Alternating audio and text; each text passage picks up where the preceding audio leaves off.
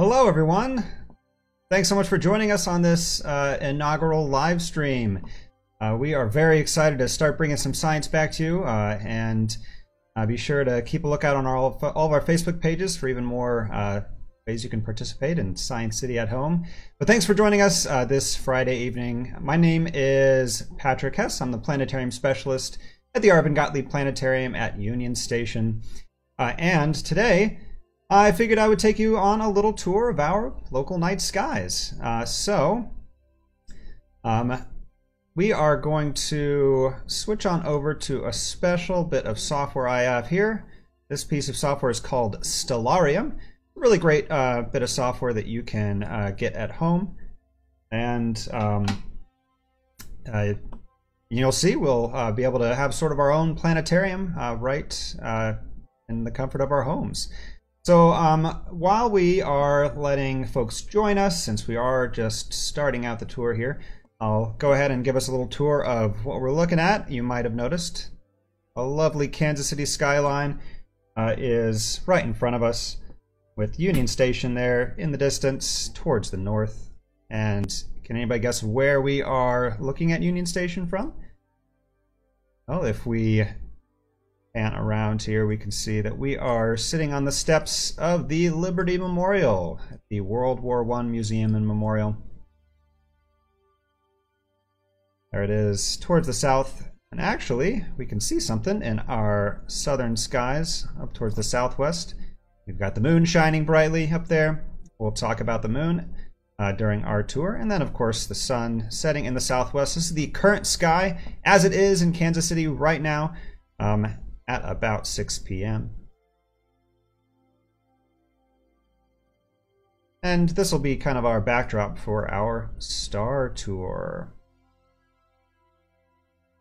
All right, so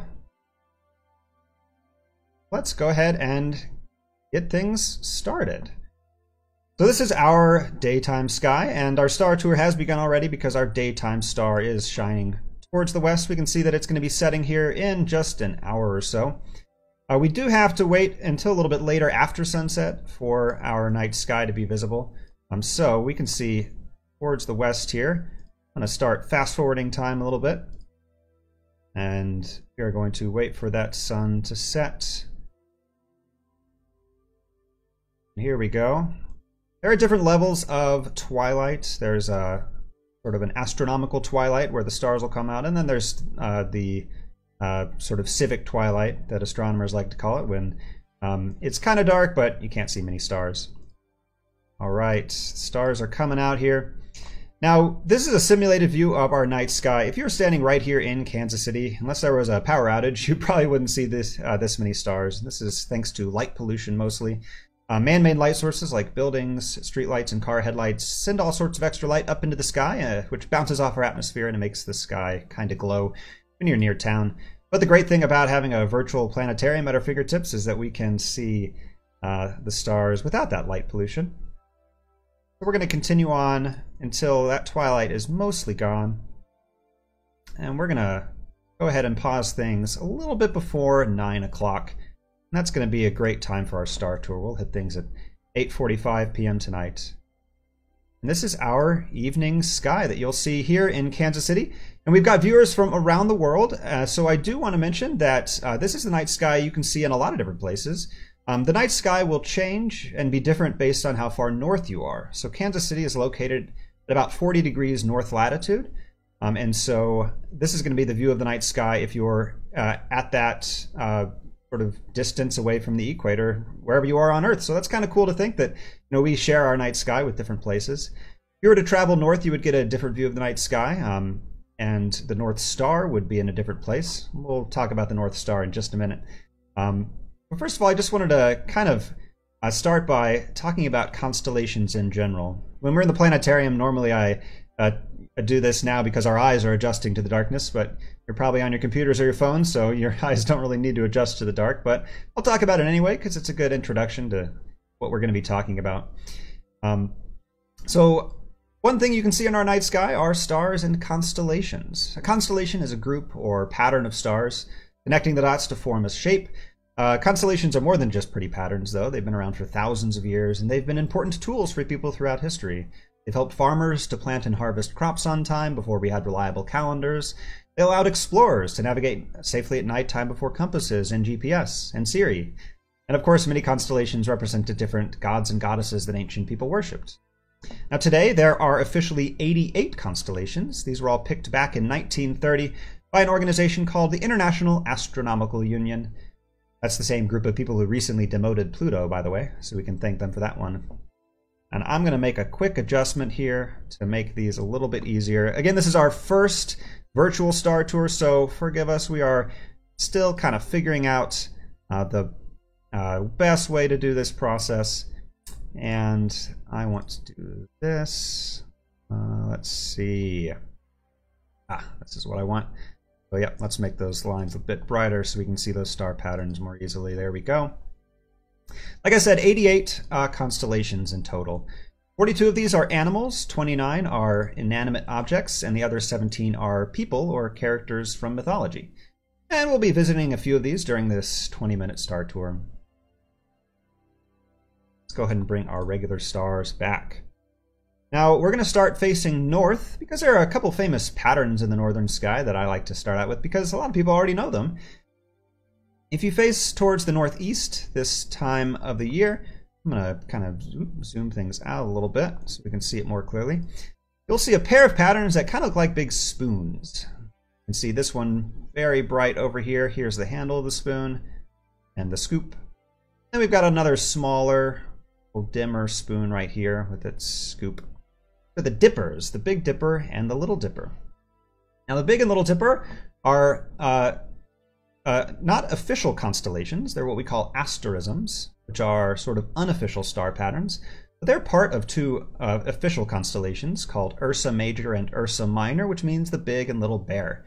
We can see these bears in our night sky as well. So we're going to look a little bit higher in the sky. The tail of the Big Bear, Ursa Major, is the handle of the spoon of the Big Dipper.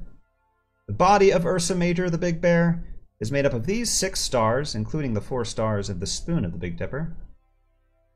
The head of the bear kind of goes over to this star here. It's a bit pointy. And then its legs extend up into the sky during this season. It's kind of upside down this time of year. Let's see if we can... There we go. So there is our Big Bear, Ursa Major. Ursa Minor, the Little Bear, its stars are a bit dimmer. But you can kind of imagine a similar shape almost. There are a lot of different stories about these bears from different cultures throughout history. Even thousands of years in the past, there is recorded evidence of people seeing these patterns as pretty much the same bears. I like to think of it as sort of a poetic testament to the shared human experience that we see the stars in similar ways no matter where we are. Now, the Little Bear is most famous because it has a very important star at the end of its tail. I mentioned this star already. Its name is Polaris. Polaris is also nicknamed the North Star. Now, the North Star is special, not for a reason you might think. A lot of people think that the North Star is the brightest star in the sky, but that's actually a common misconception. In fact, the North Star is just the 45th brightest star, so it's not even anywhere close. But in reality, the North Star is special because, well, it does something kind of interesting throughout the night. If we look at the North Star again, and I fast forward time, you might notice that the stars do not stay in the same place. They'll actually be spinning around our night sky. However, the North Star is special because it is the only star that doesn't move. No matter where you are on planet Earth, and no matter what time of night it is, if you can find that North Star, you can always find north because a North Star always points north. Right, let's see if we can get ourselves back to our star tour time. Woo! Oh, a little bit too far. Still getting the feeling for these controls. I'm used to big Planetarium, and with this is a bit different, but it'll be a fun adventure for all of us, I think. Alright, so that was the Big and Little Dipper. There's another pair of constellations over in the north that I always like to point out. The first one looks sort of like a little zigzag in the sky, a little W shape. This constellation's name is Cassiopeia. Next to Cassiopeia, we've got a little house-shaped constellation. This one's called Cepheus. So again, there are, here we go. There are these constellation patterns.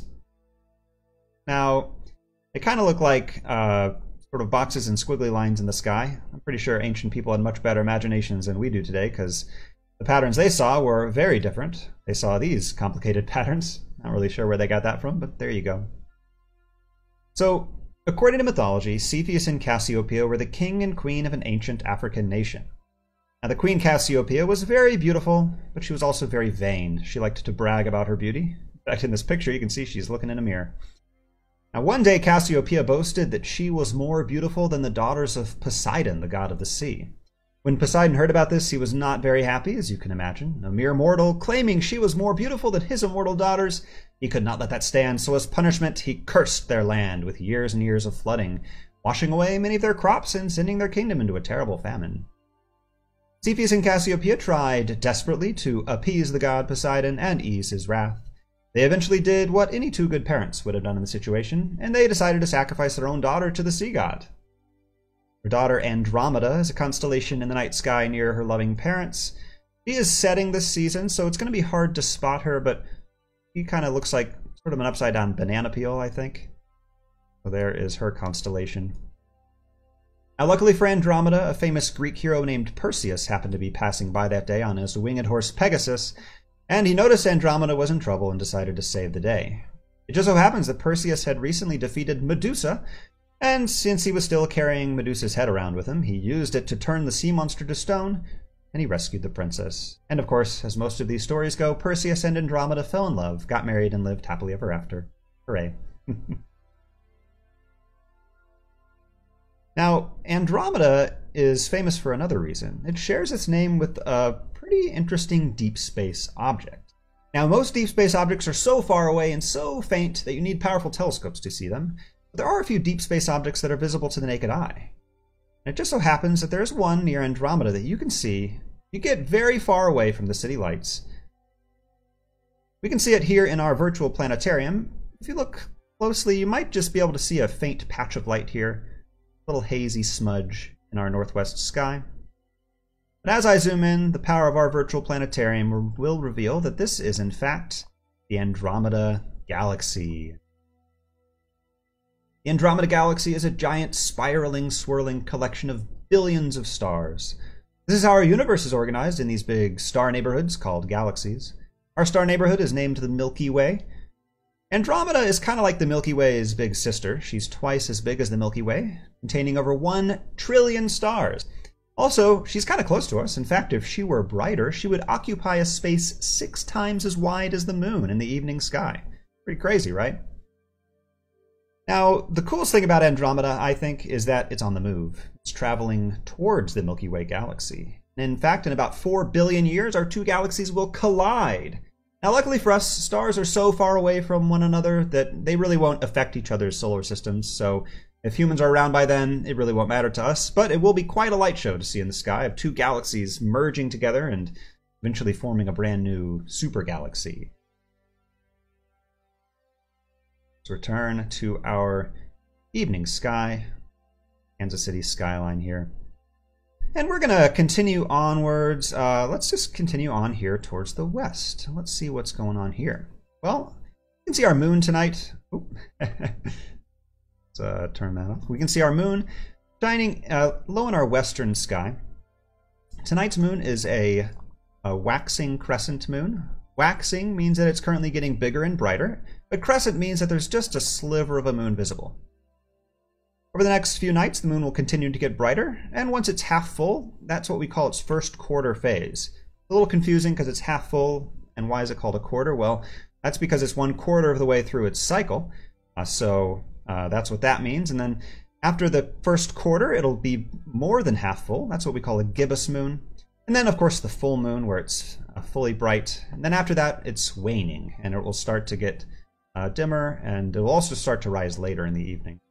This is a great time of the month to look at the moon because it will be up in our early evening sky. In fact, you might even see it right around sunset. Now, facing towards the west tonight, the first thing you're probably going to notice besides that moon is this bright point of light right here. Now you might think that this is just another really bright star. There's something different about it. If you look closely at it and you compare it to stars nearby, you notice a difference between these two objects. Can you see these stars twinkling? Well, if you look closely, you can see that they're twinkling here in our virtual planetarium just like they do in the real night sky. Now, before this live stream, one of our friends, Charlie, commented and pointed out that he really likes when the stars shine and twinkle. And so I wanted to shout out Charlie. Thanks for pointing that out. And that brings up a great topic about why stars twinkle. The reason stars twinkle is because they're very, very far away from Earth. It takes a long time for a distant star's light to reach our planet. By the time a star's light does reach the Earth, only a tiny amount of it is able to pass through the Earth's dense atmosphere. And our atmosphere causes that little speck of light to become distorted, making it kind of wobble and twinkle. That's why stars twinkle. Now, this object over here, you might notice is not twinkling. This object is much closer than distant stars, so a lot more of its light is reflected back towards Earth and appears as a wider disk of light, so it's not disrupted by our atmosphere, and it does not twinkle. This is a planet. And the planet you can see setting in the west tonight is Venus. Let's see if we can zoom in on Venus here. Now, Venus is an interesting planet. Its nickname is Earth's sister planet. And it's moving pretty quickly. Let's pause time here. Venus is nicknamed Earth's sister planet because it shares many similarities with Earth. It's about the same size as Earth. It has a solid rocky surface like Earth, and it has a dense atmosphere like Earth. It has clouds and weather patterns. Venus even has rain. That's about where the similarities stop because Venus's clouds are much thicker than Earth's. This has caused a runaway greenhouse effect that has heated the surface of Venus to over 900 degrees Fahrenheit, making it the hottest planet in our solar system, even though it's not the closest to the sun. This is the cloudy outside of Venus, but if we could look through its clouds using radar imagery, which satellites can and do and have done, we would be able to see that its surface is a barren wasteland, and it's covered in intense volcanic activity. It also rains sulfuric acid, so it's not a very pleasant place I'd like to visit. Now, Venus is interesting because it appears in phases, since Venus is closer to the sun than the Earth is. So we can see it in these phases. Right now, Venus is kind of in its first quarter phase, which is kind of cool. A lot of people don't realize that.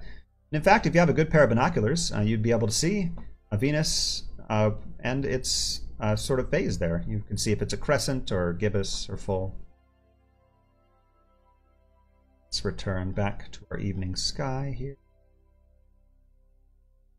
I did want to mention, sort of while we're facing in this direction, I mentioned the Andromeda Galaxy and the Milky Way Galaxy. You can actually see the Milky Way stretching up in the sky right here. It's going to be pretty faint, and you might not be able to spot it on your computer screen, but that's mostly because winter and spring are not a great time to look at the Milky Way. During those seasons, we're kind of facing away from the galactic center, so it's a lot dimmer. Summertime is a really good time to look at the Milky Way because we're facing towards the galactic center. I also wanted to shout out, we had a question from one of our audience members, Phil, who asked if we would continue to be a spiral galaxy after this collision. And that's a very good question, Phil. Probably not. Now, there are a couple main reasons for that. First of all, when our two galaxies collide, their structures will be disrupted by that collision. And there will be a lot of stars being flung in different directions. And we know, or we're pretty sure about that because we've also seen other galaxies that are in the process of colliding or have already collided, other galaxies out in our universe. And so astronomers can look at those other examples of galaxies and measure their masses and kind of compare them to our own, and we can kind of get a picture of what would happen. What would likely happen when our galaxies collide is that they would form what's called an elliptical galaxy, which it doesn't have a nice spiral structure. It's just sort of like more of a blob. And there are a lot of elliptical galaxies out there. Well, that's a great question, Phil. Thanks for asking that. All right, so we're going to continue on. I also know I said this tour was going to be about 20 minutes long, so thanks everyone for sticking around, and I'm going to try to be as brief as possible, but also you're welcome to stick around as long as you want, and we can even try to grab a couple questions afterwards. But there are just a couple other highlights that I wanted to point out in our springtime skies, some of my favorite things. For example, there's a constellation here called Taurus the Bull. You can find its the bull's head is this bright V pattern. Let's see if we can bring that up there. Here we go. This bull represents a couple different characters from a few different mythological traditions. The Greeks saw this bull as representing Zeus, the king of their gods. Zeus used the bull disguise to kidnap a young princess who he swam across the ocean with her on his back. That's why they say we only see half of the bull constellation, because his other half is submerged in water. But really I wanted to point out Taurus because there's a cool deep space object that you can see with the naked eye on Taurus's back, called the Pleiades cluster, or Seven Sisters. Now most people can see 6 to 7 stars here with the naked eye. In reality though, this cluster contains about 2,000 stars. They're all bound together by gravity. These stars are also siblings. They're all born together from the same nebula. You can see the leftovers of that nebula reflecting the light of these young stars. Star clusters like this are actually really useful tools to astronomers because they help us to understand the evolution and lifespans of stars. But I really like the Pleiades because it is a deep space object you can see with the naked eye. It's kind of fun to point out to your friends. The highlight of our winter and spring skies, in my personal opinion, is this very famous constellation here. It is in fact the brightest constellation in all the night sky, if you combine its stars, and some of you might already recognize its pattern. It's Orion the Hunter. Orion's famous belt here, outlined by these 4 stars, are most recognizable. Orion is often shown holding a club or a sword, and a shield or a bow in the other hand. Now, Orion was a famous hunter from Greek mythology. Like Cassiopeia, though, he liked to brag about himself, and one day he bragged that he was such a good hunter he could capture every animal on Earth if he wanted to. And Artemis, the goddess of the hunt, heard this boast. This made her very upset, so she punished Orion by sending a giant scorpion down from Mount Olympus to battle him and teach him a lesson. The scorpion and the hunter's fight is immortalized in our night sky as the constellations Orion and Scorpius chase each other through the seasons. Scorpius is a summer constellation. Now, Venus is the brightest point of light in the night sky tonight. And we'll be able to see it for a while, probably a few more months. The cool thing about Venus is that you can always see it either in the early morning or early evening sky. That's why it's nicknamed the morning star or the evening star. Not a star, of course, but that's when you can see it because it is close to the sun. So you can pretty much always see Venus any time of year. You just either need to set your alarm early or late. So that was a question that came in from Justin. I just wanted to shout that out. But while I was talking about Venus, like I said, it's the brightest point of light. But if you're wondering what the brightest star is tonight, it's going to be this one over here. This is the star Sirius. Sirius is actually the brightest star in the night sky, no matter where you are on Earth. If you draw an imaginary line through Orion's belt here, it points right at Sirius, so that's an easy way to find it. Sirius is nicknamed the Dog Star. It's part of a dog constellation named Canis Major. This was one of Orion's hunting dogs. You can fast forward a little bit so we can see it. Oop, I think it's hiding behind the Liberty Memorial. We'll adjust that for next time. This is where the term dog days of summer comes from, by the way, because in the summertime you can see Sirius rising in the early morning sky. Also, if there are any Harry Potter fans in the audience, it might make a little more sense to you now why one of the characters in that story is named Sirius. Dog Star. Right. Now, Orion plays host to a very famous deep space object. It's my personal favorite deep space object, so I think this might be the last official stop on our local star tour. I do want to just go over to the east in just a second to show you some other things rising. And I will stick around for questions because we're getting a lot of them coming in. Thanks so much for participating, guys. I'm very excited to answer those. But while we're finishing up our tour, I'm just going to zoom in right below Orion's belt here. You see a smaller group of 3 dimmer stars. This is, some people say, is Orion's dagger or sword hilt. Really, though, this is hiding another deep space object that you can't really see with the naked eye, but you can see with a pretty basic telescope. I'll talk about telescopes a little bit later as well. This is the Orion Nebula. The Orion Nebula makes for a great desktop background. It's a beautiful collection of brightly colored, hot and dense gas and dust. But really the coolest thing about it is that it's a stellar nursery. It's a birthplace of stars. So deep inside this nebula, gas and dust is getting pulled together by the force of gravity.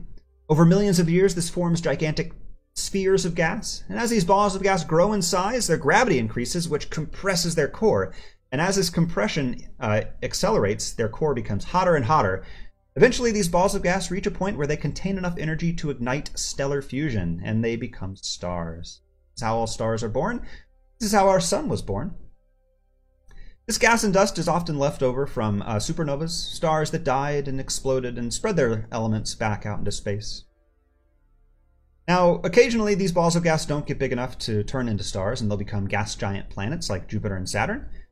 Sometimes there's some rocky debris left over from those supernova explosions that will form solid planets like Earth. So, just to recap all of this, our sun was formed by an ancient star that died billions of years ago. And everything that our sun is made out of came from that star. In turn, everything that the Earth is made out of was created by a supernova. And everything that you are made out of, every element in the human body, was actually forged in the core of an ancient star that died billions of years ago. So, in a very real and scientific sense, we're all made of stardust. I like ending my star tours on that little sentiment, because it's nice to think about. A lot of people feel small when they look up at the night sky, but thinking about that makes me feel big, because it makes me feel connected to the universe in very tangible. Alright, so that is the bulk of what I wanted to show off. I did want to point out just one other constellation real quick that's fun to spot. There's a cool asterism you can use to find it that looks sort of like a backwards question mark or a coat hanger hook. This is Leo the Lion. And it's going to be rising in the east in the early evening tonight. So look for that coat hanger hook and you'll find Leo. But as we circle back around to northern sky, to our Union Station skyline, this does bring us to the end of our little virtual star tour for today. Thank you all so much for tuning in.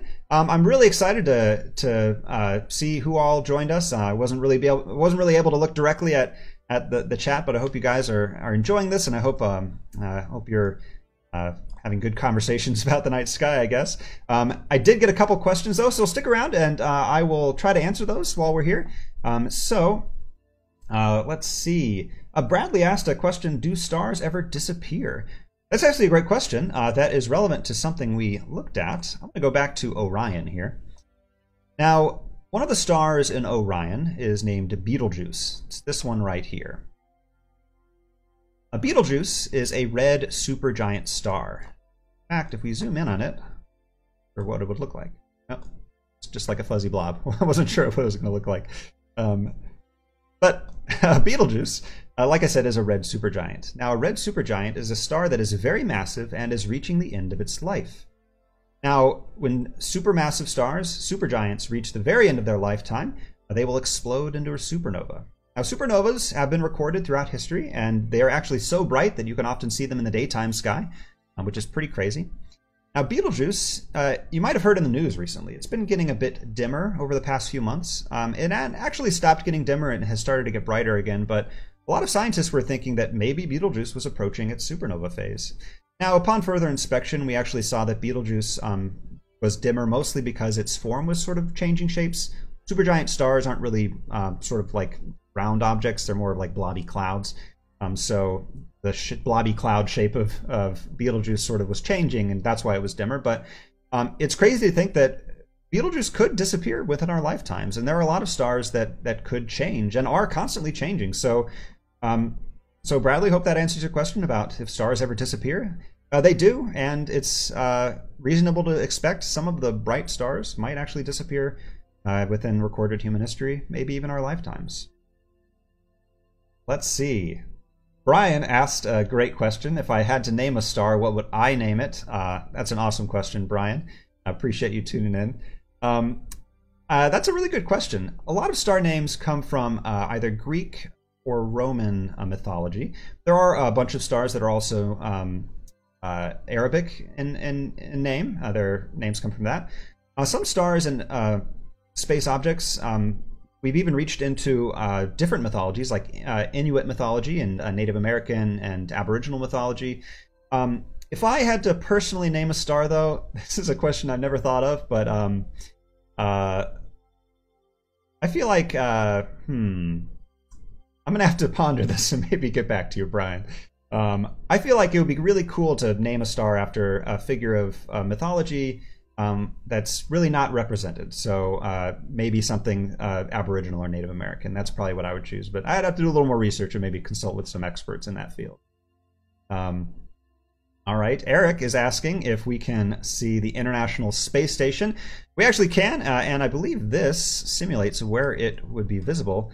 I think, well, the International Space Station is interesting. It orbits the Earth once every 90 minutes, and it's also pretty bright. It has a high albedo, which means it is very reflective. But the trick is it has to be in the right position for us to see it. So sometimes it's so bright and reflecting light right back at you that you can see it, you know, when the sun is even still out, but other times it's so faint you can't even see it the nighttime. But we can try out, and in fact I turned satellites on and we can see some dots flying around. These are some brighter satellites that are recorded. But as far as the International Space Station goes, we might just have to see if we get lucky. So if we just fast forward time, the International Space Station will be very bright. You know what, I could cheat also because there's a search function. International, oop, yeah. Maybe it is, let's see, oh, nope, not what I wanted. Well, again, we're figuring out the software here. Let's see if I can get that out again. Ah, here we go. All right, whoop, okay, looks like it's below the ground right now. But let's see. All right, we're at about midnight. Okay, so it looks like the International Space Station will be up after midnight tonight, but according to this simulation it's not very bright. So let's see if we fast forward enough, whoop, and there it goes out of sight. It looks like tonight you might not be able to spot it, but there are a lot of times you can spot it, and there's actually some great resources. In fact, if I just do a quick search for International Space Station visibility, there are websites you can type in your coordinates and your time, and it'll tell you when you'd likely be able to see the International Space Station. So thanks for that question, Eric. Going on to Alex. Alex is asking if we can see any blue or red giant stars in the sky. So I did mention that Betelgeuse is a red giant star. But that's a good thing to bring up, because you might have noticed stars are all different colors. And what does a red star mean? What does a blue star mean? Well, the color of a star and the wavelengths of light that it emits actually reveals its surface temperature as well as its composition. We can look at distant stars and we can read the light they're emitting to figure out what they're made of, and we can read their surface light to figure out their surface temperature, and we can combine that data with their brightness to learn a lot about the star's age and where it is in its evolutionary life cycle. So yeah, there are a lot of blue and red stars. In fact, let's get back to when we were spinning our star tour. The star opposite to Betelgeuse down here is named Rigel, and Rigel is a blue star. It's much younger and much hotter than Betelgeuse. Betelgeuse is a red giant star. Red means its surface is a lot cooler. Alex is asking about the constellation Draco. Draco is visible near our dippers here. In fact, it's kind of snaking between the dippers. There it is. Draco is sort of a fainter constellation to spot. But again, you can kind of see it slithering right between the spoons here. So that is the constellation Draco, Alex. Let's see, Jeanette is asking what a shooting star is. That's a great question, Jeanette. Ooh, let's turn these constellations off. Shooting stars are not really stars. That's a bit of a misnomer, and they appear in the night sky, so they seem like stars, but what they actually are particles of debris in space that are entering the Earth's atmosphere. A lot of these particles are very, very small, the size of a grain of rice. But as they enter the atmosphere very, very quickly, the air pressure pushing up against them causes a lot of friction and heat, and occasionally they'll ignite and they'll appear as shooting stars. A lot of these are harmless, and we also call them meteor showers. Meteor showers are actually predictable and regular. As the Earth orbits the sun, it passes through known clouds of debris, and that's why we have annual meteor showers. You may have heard of the Perseid meteor shower, or the Leonid meteor shower. And a quick trick for finding those meteor showers is that they're named after the constellations that they appear to emit from. So the Perseid meteor shower will be appearing to come from the constellation Perseus. All right, so Jessica is asking, How many people are on the International Space Station? That's a good question. And there's kind of a fun website for this, I believe. It's howmanypeopleareinspaceriightnow.com. How do you like that? So if you go to howmanypeopleareinspaceriightnow.com, that'll show you. And the answer is 3, by the way. And it's Andrew Morgan, who's an American flight engineer. He's been in space for 251 days. Wow. Oleg Skripochka, hope I got that right. He's a Russian flight engineer. He's been in space 184 days. And Jessica Meir, who's a flight engineer from the US, who's been in space for 184 days.